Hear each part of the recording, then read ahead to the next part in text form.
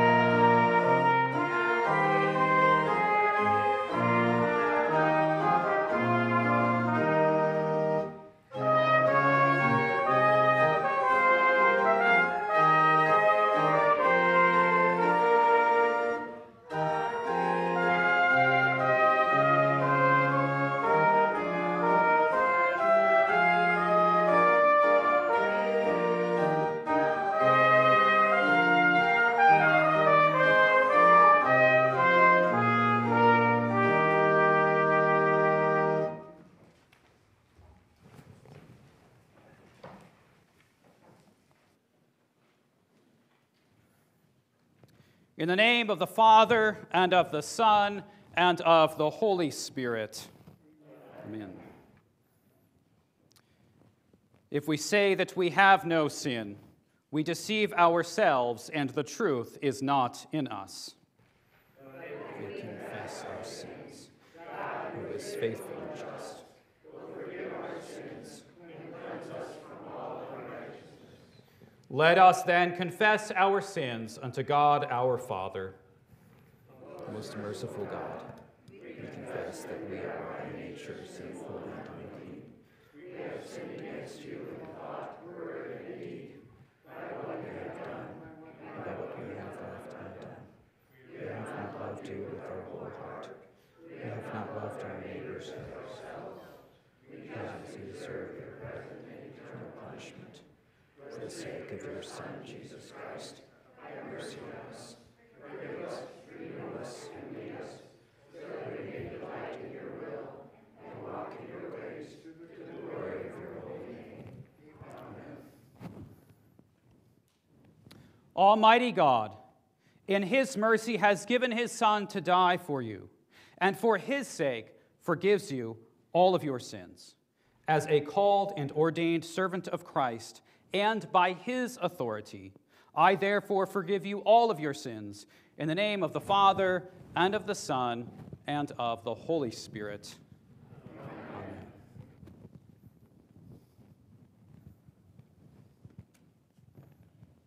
Praise the Lord. Praise God in his sanctuary. Praise him in his mighty expanse. Praise him for his mighty deeds. Praise him according to his excellent greatness. Praise him with trumpet sound. Praise him with harp and lyre. Praise him with tambourine and dancing. Praise him with stringed instruments and flute.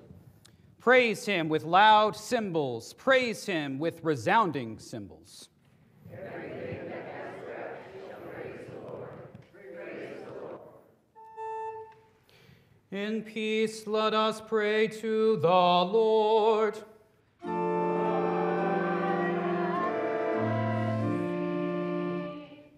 For the peace from above and for our salvation, let us pray to the Lord.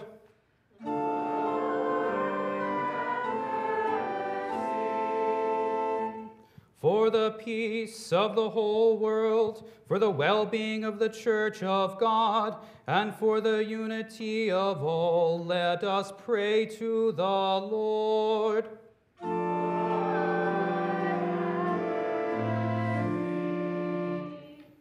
For this holy house, and for all who offer here their worship and praise, let us pray to the Lord.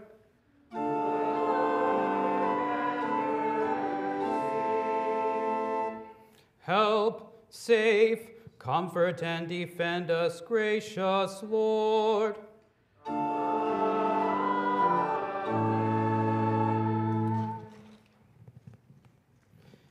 This is the feast. This is the feast of victory for our God. Alleluia.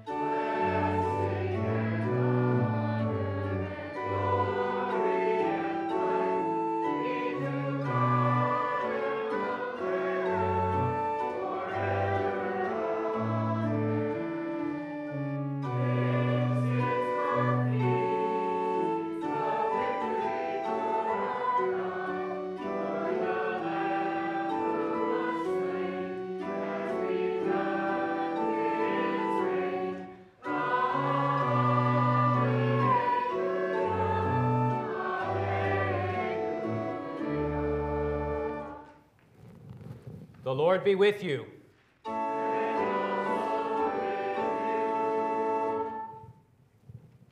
Let us pray.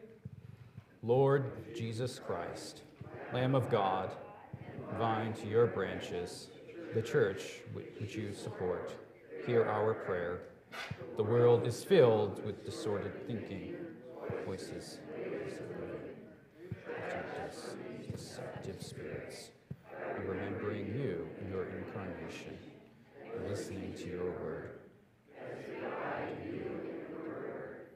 Bless with the rich good news and faith, joy of forgiveness and the resurrection, that we might bear abundant fruit. In your name we pray.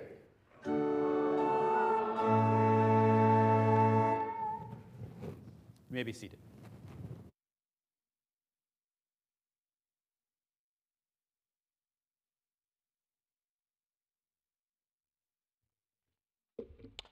Our first reading is taken from the book of Acts, chapter 8, verses 26 through 40. An angel of the Lord said to Philip, "Rise and go toward the south to the road that goes down from Jerusalem to Gaza. This is a desert place." And he rose and went. And there was an Ethiopian, a eunuch, a court official of Candace, queen of the Ethiopians, who was in charge of all her treasure. He had come to Jerusalem to worship and was returning, seated in his chariot, and he was reading the prophet Isaiah. And the Spirit said to Philip, "Go over and join this chariot." So Philip ran to him and heard him reading Isaiah the prophet and asked, "Do you understand what you are reading?" And he said, "How can I, unless someone guides me?" And he invited Philip to come up and sit with him. Now the passage of the scripture that he was reading was this: "Like a sheep he was led to the slaughter, and like a lamb before his shearer is silent, so he opens not his mouth. In his humiliation justice was denied him. Who can describe this generation? For his life is taken away from the earth." And the eunuch said to Philip, "About whom, I ask you, does the prophet say this? About himself or about someone else?" Then Philip opened his mouth, and beginning with the scripture, he told him the good news about Jesus. And as they were going along the road, they came to some water, and the eunuch said, "See, here is water. What prevents me from being baptized?" And he commanded the chariot to stop. And they both went down into the water, Philip and the eunuch, and he baptized him. And when they came up out of the water, the Spirit of the Lord carried Philip away. And the eunuch saw him no more, and went on his way rejoicing. But Philip found himself at Azotus, and as he passed through, he preached the gospel to all the towns until he came to Caesarea. This is the word of the Lord.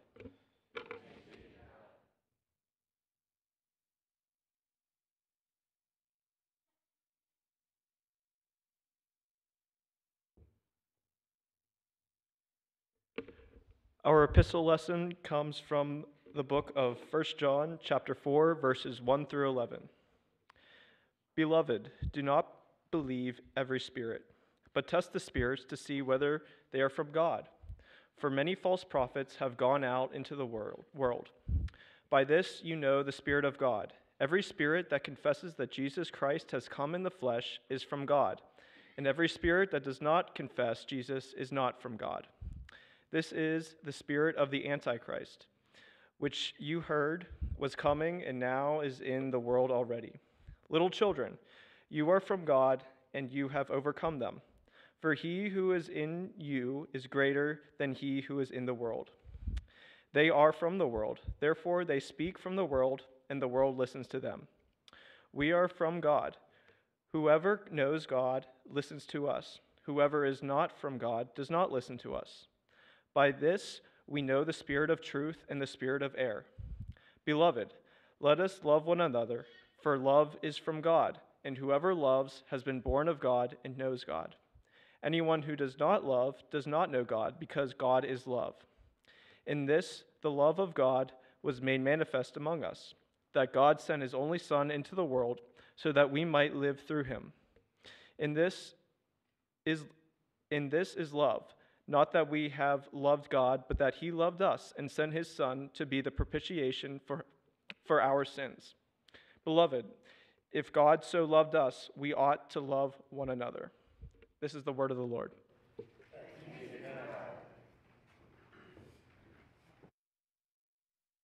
For the verse of the day in the gospel,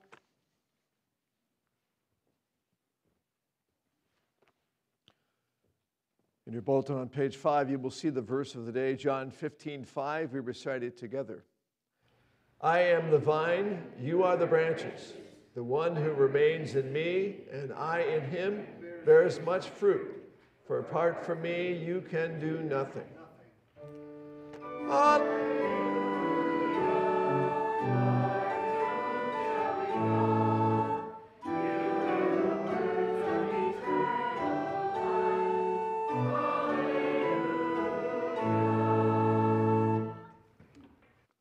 The Holy Gospel for the fifth Sunday of Easter is recorded in the Gospel of St. John, chapter 15, beginning at the first verse.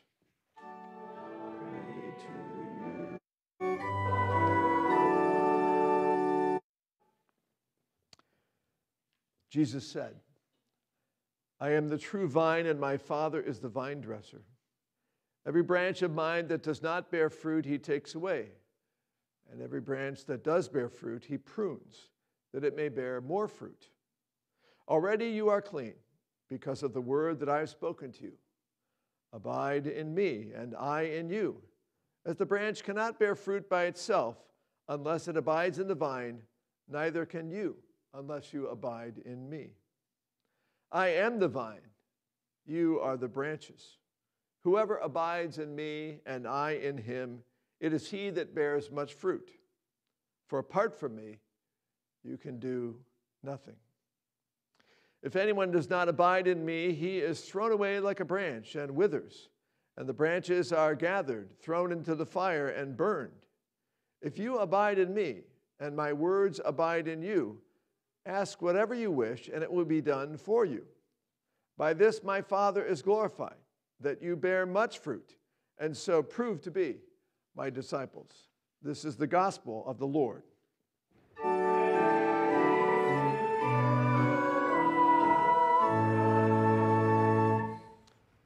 Our sermon hymn is hymn 589. We sing verses 1, 2, and 3. Speak, O Lord, your servant listens.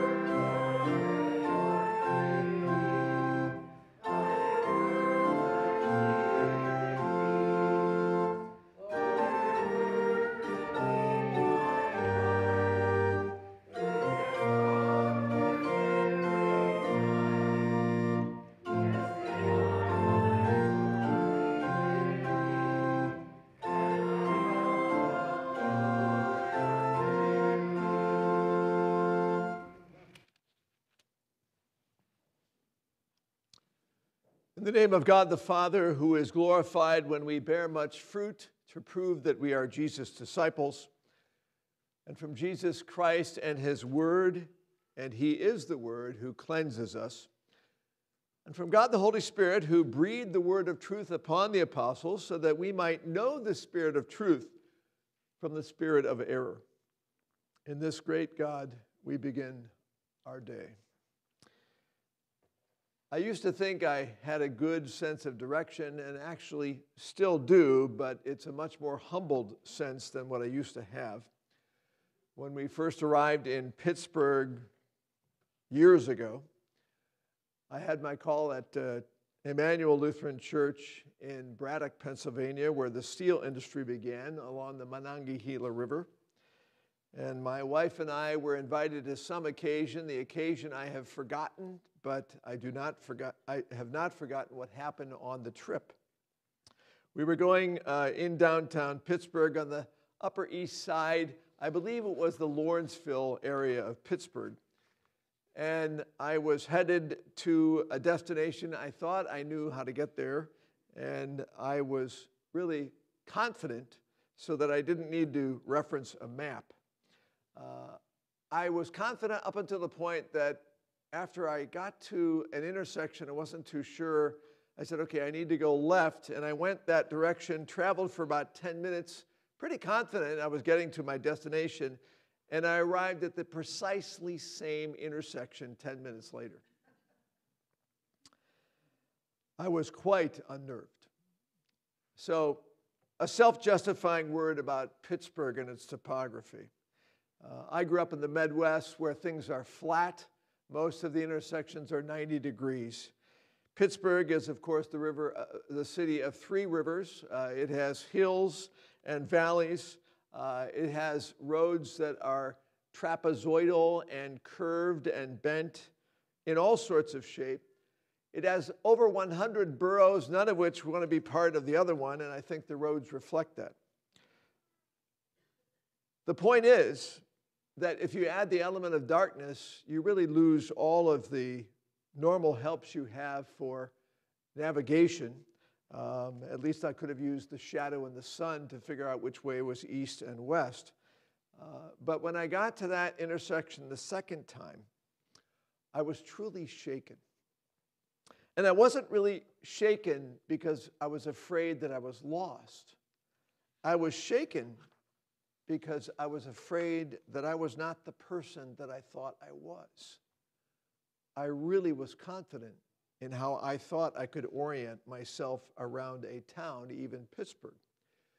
It was kind of an identity crisis. And I began to think, how could I be so sure of something and be so lost? I was wrong about my perception of myself. I was not as good as I thought I was when it came to orienting. And when I think about what my problem was, of course, this was actually before GPS was popularized in any sense of the term. I lacked a good map, but I didn't want a good map.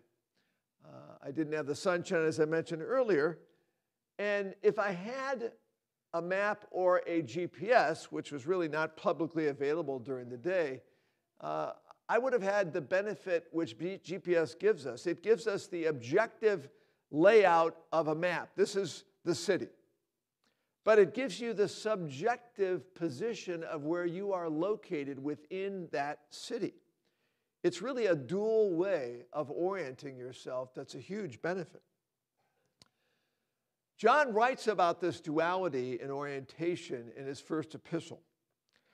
John says, "We are from God. Whoever knows God and listens to us, whoever is not from God does not listen to us. By this we know that the spirit of truth and the spirit of error are here." For St. John and for all faithful Christians, Scripture is our roadmap. It is the objective standard by which we orient ourselves with God. We know that we're on the road if we're on the way. We know that we are off-road if we are going our own way and not following Scripture. For John and for every Christian, the GPS of faith in Christ is also this duality. Faith now gives us the subjective reality of where we are on the map that is Christ's direction for our life. Jesus expressed this when he said in the gospel, "I am the vine, you are the branches." We orient ourselves with our relationship with Christ and faith in him. John said it again in chapter 15, where Jesus is speaking, and John in his gospel records Jesus saying, "Already you are clean because of the word that I have spoken to you. Abide in me and I in you." Faith in Christ means that we orient ourselves to his word. And we orient ourselves to his word through Christ, who is not only the word, but the good news of the word. Whoever knows God, John said, listens to us. So John, by the end of the first century, when he writes his epistle, has already seen the church develop, at least into what we might consider teenage years. And during those teenage years, a lot of other voices have come into their life and led many astray. The primary voice being that Jesus is not really who he claimed to be. The Word made flesh. And that distortion became bigger and bigger, not only at the end of the first century, but as the centuries went on. So John said, if you're a true Christian, you listen to Christ and you listen to Christ's apostles who were inspired to write the New Testament. So we have this listening to God's word and then navigating faith through our faith in Christ. You cannot have faith in Christ if you are not listening to the teaching of the apostles. Little anecdote. It has always been my desire to meet with all people who are outside the church. That's kind of an emphasis I have. But it's also an emphasis, and I think it's a growing emphasis, at the end of your ministry to care for the sheep that have wandered from the fold. And as I engage them and I speak with them and visit with them and I listen to what they say about the way they're orienting their own spiritual life, sometimes I sit in silence amazed how far off the map they are. They are orienting themselves not according to Scripture, not according to their faith in Christ and being disciple of His Word. They're orienting themselves to the spirit of error, as John would say, to the world that has spoken to them often. I mean, if you think about it, we get 1 hour in church and maybe 167, 166 hours outside of church. Which one is more? They listen to those voices and they get seriously distorted. And I'm amazed as their shepherd that I have also participated in allowing them to get this far off course. So what Scripture teaches is a sort of living guidance, a symbiosis, a life together, which is what the word means. So as you read Scripture, you read Jesus saying that you really can't live without me. If you're going to live, truly live, you are going to be connected to me. I am the vine, you are the branches. And I will bring you life that you do not have on your own. Without Christ, you're a branch. And literally the word actually implies a branch that's more segregated from the vine than one connected. So this word symbiosis came popular back in the days of the movie Finding Nemo. You may remember that Nemo was a clownfish. And he lived safe and secure as a young clownfish in the midst of the tentacles of a sea anemone. Okay, and we know that sea anemones are typically toxic and they will sting and burn most fishes who swim within their anemone. But not Nemo, because clownfish are immune to it. And not only immune, but there's a mutual benefit that they give to the anemone and the anemone gives to them. The anemone gives them protection. And they give the anemone a focus on cleaning those things that can deteriorate the health of their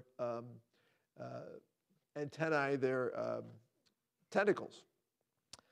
So as you think about the anemone and you think about Nemo, you know, he got in trouble when he left the anemone. And that's when he got really, really lost. In John's epistle, he's not just giving a two-way illustration about Jesus and his word, but he's really giving us a three-way illustration. The first and most foremost way is that Christ brings us life. Without Christ, not only can we do nothing, but we can't exist vitally. We are in Christ, we are alive. We're out of Christ, we're not alive. That's the whole born again or born from above language of Jesus in John 3. Christ brings us protection. The analogy works well when we think about the sea anemone and the clownfish. But Christ also guides and protects us, not only by his roadmap, Scripture, but by his own direction in our soul, in our faith, as we believe in him day to day. He protects us from wandering, error, finding ourselves lost, or worse, being consumed. So the analogy of the clownfish does fall short when it comes to the idea of bringing life. I mean, clownfish and sea anemones don't have any sort of biological genetic connection, okay? You cannot beget a clownfish from a sea anemone. But John helps us understand that Jesus gives us life in several different ways. So here's a way that you may not have processed as you were listening to the epistle. This is verse 4. Little children, you are from God, and you have overcome them. That is the spirits that are trying to deceive you. For he who is in you is greater than he who is in the world. So John is writing this at least 40 years, maybe 50 years after his walking around Galilee with Jesus. John had the absolute benefit of not only being one of the earliest disciples, but seeing all of these incredible miracles of Jesus. And Jesus did those miracles, of course, in a way that could not be denied. By the way, the story in Acts chapter 8 is Simon Magus, who was a magician. And magic was all over the Roman Empire. And how did they use their so-called magic? They used it for an advantage, a power advantage. That's why they would sell these documents that told you that you could have power over somebody else. But John witnessed Jesus doing miracles, real miracles, not bait and switch, sleight of hand magic. He was doing real miracles that could not be denied. And you may know that the Jewish people who were in charge in Jesus' day, they issued an arrest warrant, and they accused Jesus. One of the accusations was of sorcery. They couldn't just say he didn't do these things because the miracles were too many and too profound. And so they said, well, yeah, he's doing miracles, but he's doing it by the power of the dark side. So sorcery was one of their accusations against Jesus. For us, believing Christians, we know it's just a validation that he was the incarnate Christ, God in the flesh. And why did he do his miracles? Not to gain power over others, but to help them, to heal them, to strengthen them. And ultimately, he would give every bit of strength he had to buy their life back from hell and death. Jesus helped by giving life, not taking life. John heard this message. He saw the message of healing. He heard the good news of forgiveness. You know John 3:16, it appears only in John's gospel. For God so loved the world that he gave his only begotten Son, that whosoever believes in him should not perish but have everlasting life. Do you know the next verse? John 3:17. I think it's equally as potent. For God did not send his Son into the world to judge the world, but to save the world through him. Every person we see, Jesus came to save. And we are an extension of that by sharing what we know and believe with those around us. So our youth had been reading a book recently, A Martyr's Faith in a Faithless World.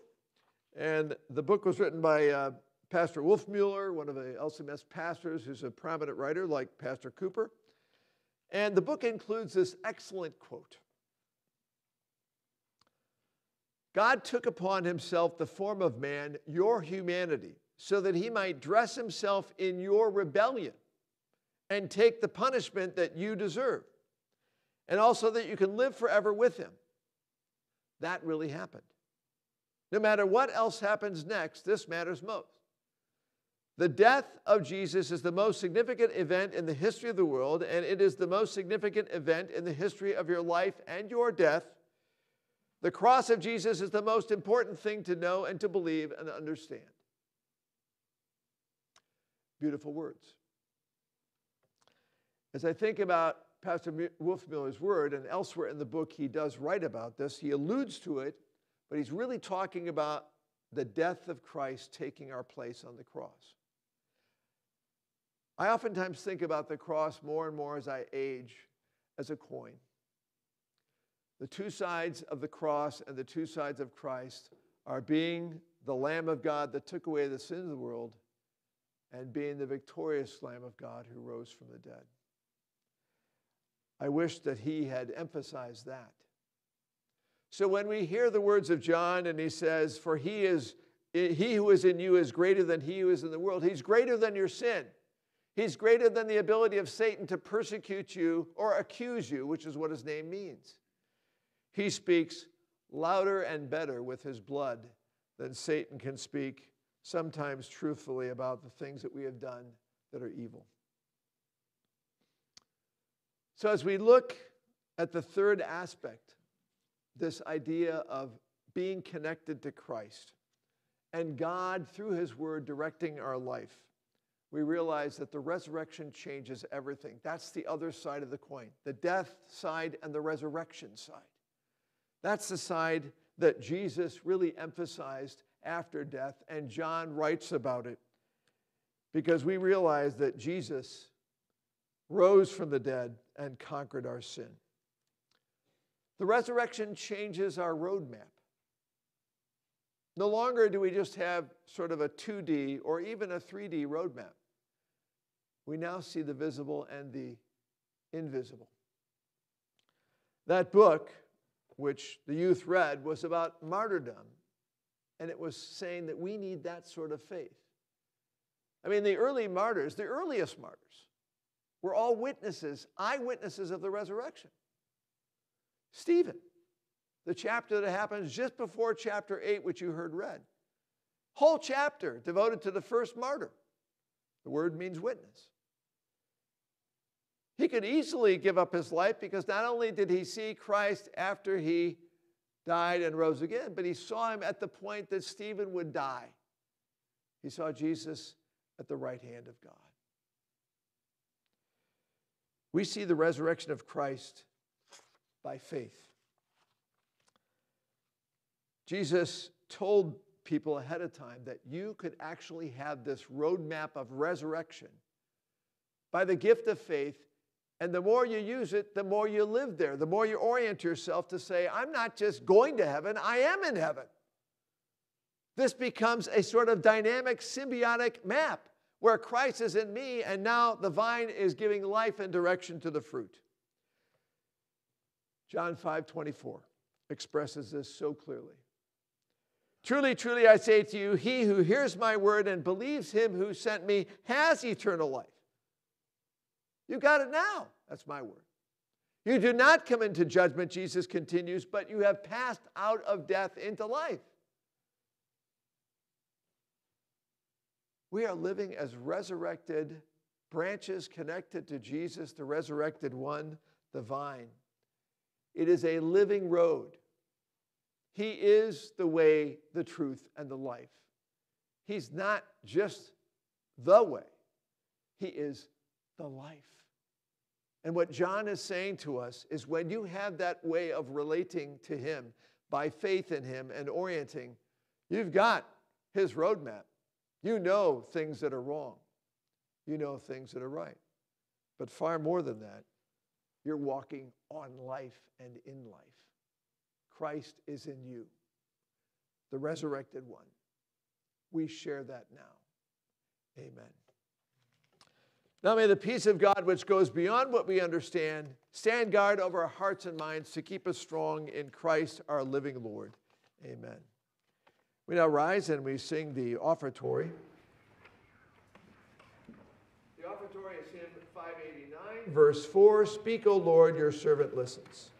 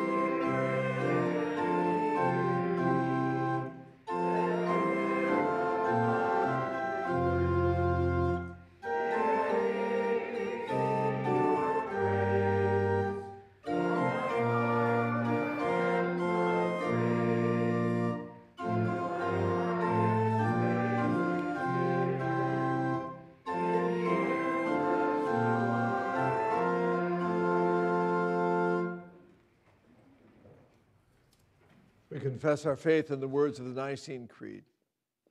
I believe in one God, the Father Almighty, maker of heaven and earth, and of all things visible and invisible, and in one Lord Jesus Christ, the only begotten Son of God, begotten of his Father before all worlds, God of God, light of light, very God of very God, begotten, not made, being of one substance with the Father, by whom all things were made, who for us men and for our salvation came down from heaven and was incarnate by the Holy Spirit of the Virgin Mary, and was made man, and was crucified also for us under Pontius Pilate. He suffered and was buried, and the third day he rose again according to the Scriptures, and ascended into heaven, and sits at the right hand of the Father. And he will come again with glory to judge both the living and the dead, whose kingdom will have no end. And I believe in the Holy Spirit, the Lord and giver of life, who proceeds from the Father and the Son, who with the Father and the Son together is worshipped and glorified, who spoke by the prophets. And I believe in one holy Christian and apostolic church. I acknowledge one baptism for the remission of sins. I look for the resurrection of the dead and the life of the world to come. This time we gather your prayers and your offerings. You may be seated.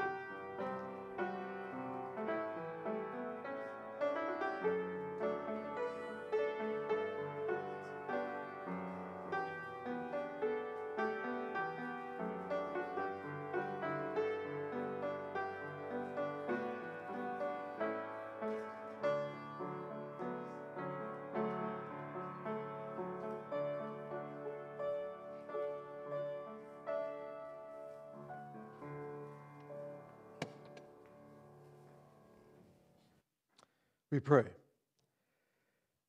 Lord Jesus Christ, Scripture is not just a map. It is living and active. Through that word, alive, you pierce our heart. You condemn us. Through that word, you bring us to life with the good news of salvation. Our sin is on you. Your life is in us. Help us, Lord, through the guidance of your symbiotic word, to live life in the resurrection, confident that we have already passed from death into life. You are the living vine, and we are branches connected to you and your life. Help us always rely in you and your word far more than messages of the world. In Christ we pray. Amen.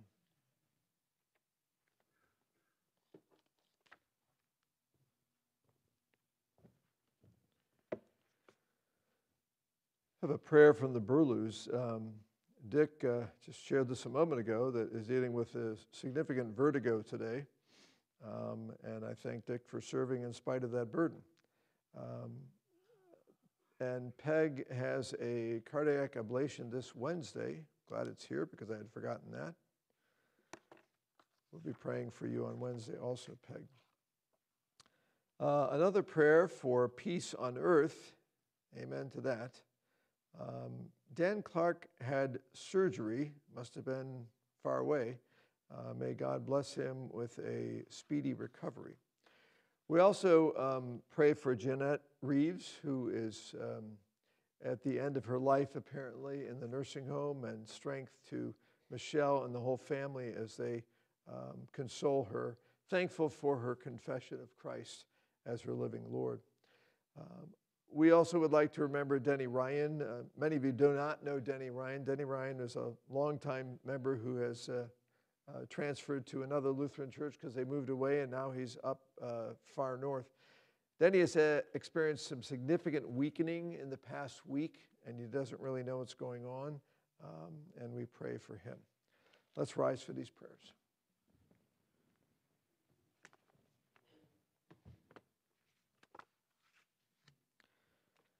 Lord Jesus Christ, we thank you for your body, the church, connected to you. We thank you for leaders in the church. We are thankful for Dick Burlew, one of our elders, and we pray that you would bless his body, that the vertigo would pass, and that you would give him strength, not only with his balance, but strength with the other issues he has with his leg and back.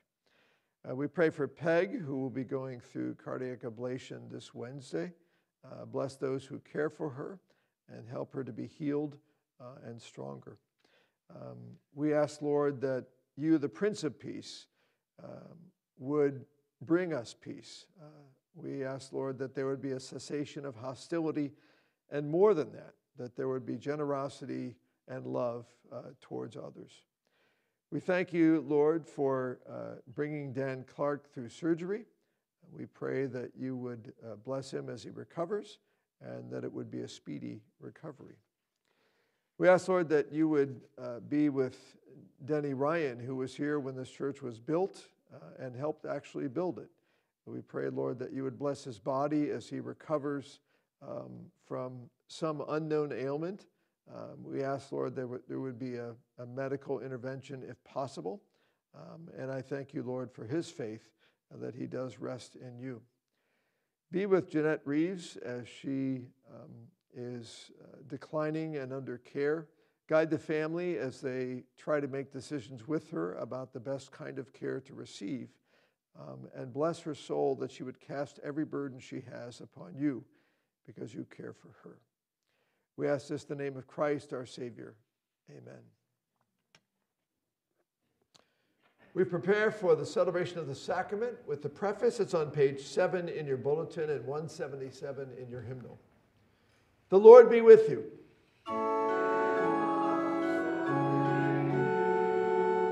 Lift up your hearts.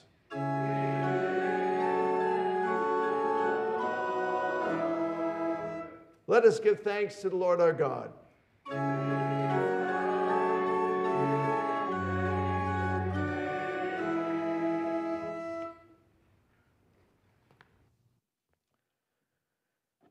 It is truly good, right, and proper, Lord, that we should always praise and thank you in light of the resurrection.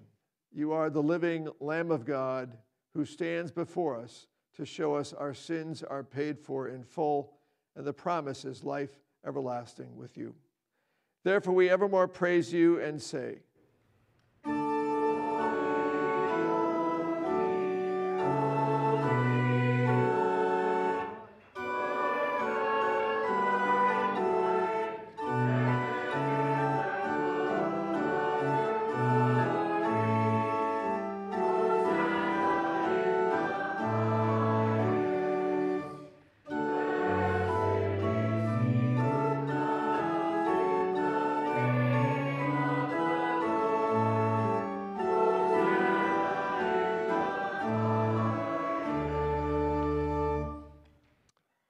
Blessed are you, Lord of heaven and earth, for you have had mercy on those whom you created, and sent your only begotten Son into our flesh to bear our sin and be our Savior. With repentant joy, we receive the salvation accomplished for us by the all-availing sacrifice of his body and blood on the cross. Gathered in the name and the remembrance of Jesus, we beg you, O Lord, to forgive, renew, and strengthen us with your word and spirit. Grant us faithfully to eat his body and drink his blood as he bids us to do in his own testament. Gather us together, we pray, from the ends of the earth to celebrate with all the faithful the marriage feast of the Lamb and his kingdom which has no end. Graciously receive our prayers and deliver and preserve us. To you alone, O Father, be all glory, honor, and worship with the Son and Holy Spirit, one God, now and forever. Our Lord Jesus Christ, on the night when he was betrayed, took bread, and when he had given thanks, broke it and gave it to his disciples and said, "Take and eat, this is my body which is given for you. This do in remembrance of me." In the same way also he took the cup after supper, and when he had supped and given thanks, he gave it to them and he said, "Drink of it, all of you. This cup is the New Testament in my blood, which is shed for you for the forgiveness of sins. This do as often as you drink it in remembrance of me." As often as we eat this bread and drink this cup, we proclaim the Lord's death until he comes. Amen.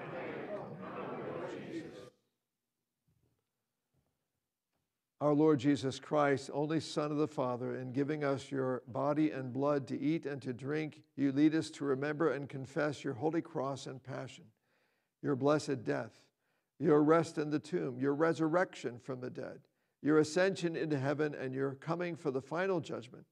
So remember us in your kingdom and teach us to pray. Our Father, who art in heaven, hallowed be thy name. Thy kingdom come, thy will be done on earth as it is in heaven. Give us this day our daily bread, and forgive us our trespasses, as we forgive those who trespass against us. Lead us not into temptation, but deliver us from evil. For thine is the kingdom, and the power, and the glory, forever and ever. The peace of the Lord be with you always.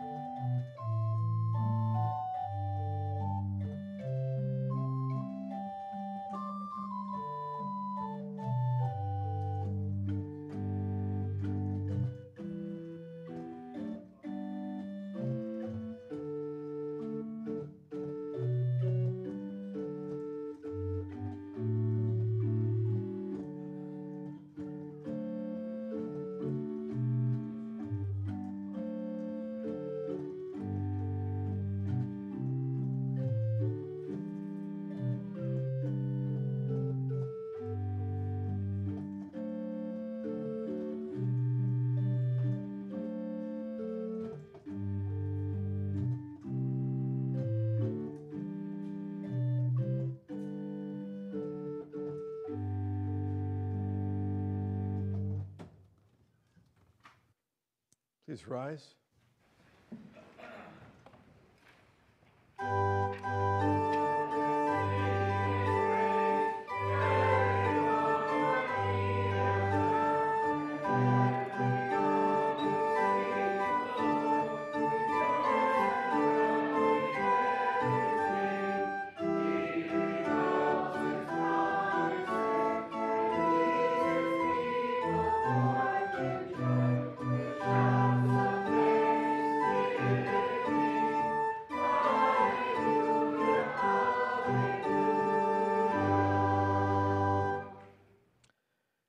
We give thanks to you, Almighty God, that you have refreshed us through this salutary gift.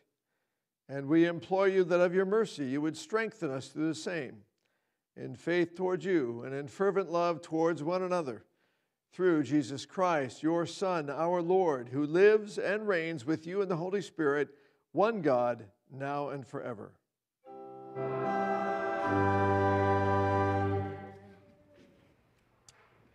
I have a couple of announcements. This Thursday is the National Day of Prayer.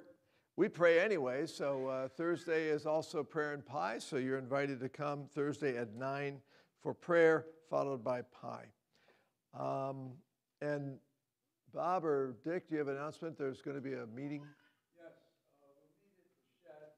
Could I see a show of hands how many people are going to be? Because I need to print up some, we're having trouble with the copier. I need to print some handouts. Okay, I see a couple of dozen with money. Okay, thank you. All right. At the And shed by the refugees house. We're next door. Thank all of you folks for mowing. I appreciate it very much. Darcy. Oh, no, it's not Darcy. I got the wrong hand. Lisa. It looked like Darcy's hand, but she's in the back. Lutheran Student Fellowship tomorrow night at 6 at Lily Street Hall for all the students. Just like normal. And thanks to you and Pastor Cooper for leading that. And thanks, Pastor Cooper, for being able to help out this week since our elders are away or, as you know, not feeling strong. If there are, yes, one more announcement. Yes, Vivian? We're trying to resurrect the lunch bunch. So if anybody would like to join us for lunch, we're going to have lunch over at the Spring Buffet by Lowe's. It's just come have some nice time of fellowship. Okay, very good. All right, let us depart with the blessing of the Lord. May the Lord bless you and keep you. May the Lord make his face shine on you and be gracious unto you. May the Lord look upon you with favor and give you his peace.